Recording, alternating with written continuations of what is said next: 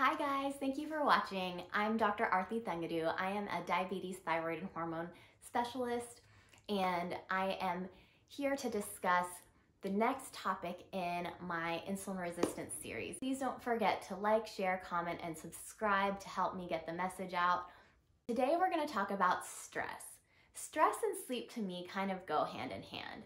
If one is just out of whack, it's really hard to make good decisions in other aspects of our life, like diet and nutrition and exercise.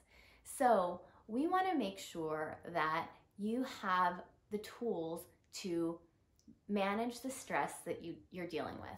Life is stressful. There's always going to be stressors around. Of course, there's going to be periods that are more stressful than others, but the way we handle our stressors really is what defines us and defines our ability to manage the rest of our life. So finding ways to manage your stress can really affect your physical health, including with diabetes. Stress, in one way, does increase cortisol levels, not to pathological high levels like Cushing's, but high cortisol levels do impair insulin sensitivity, cause insulin resistance, worsen blood sugars, and also stress, of course, impairs our decision making with regard to food and exercise. So we have a lot of tools out there now, like mindfulness apps, Headspace. I use one called Simple Habit that can help.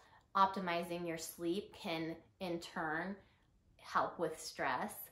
Journaling, therapy, just talking to your loved ones, finding ways to channel your stress and engaging in mindfulness activities can really make a big difference on your overall health, your risk of chronic disease, your risk of diabetes, your risk of diabetes complications.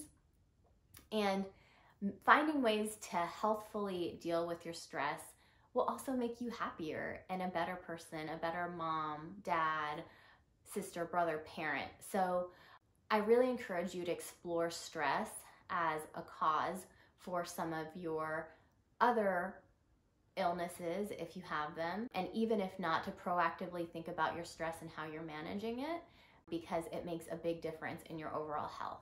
Thanks for watching. I hope this was helpful. Please don't forget to like, share, comment, and subscribe, and I will see you next time.